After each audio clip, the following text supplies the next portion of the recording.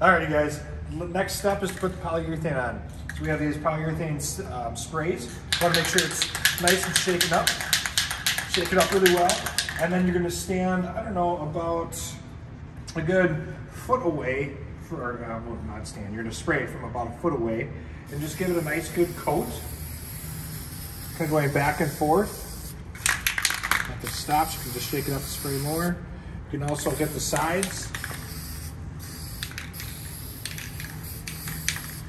Just give one more spray in the top. You don't want it to pool up because that'll look goofy when it dries, but you should give it a good covering. And this stuff is the fast drying spray, so it should be dry within a couple hours.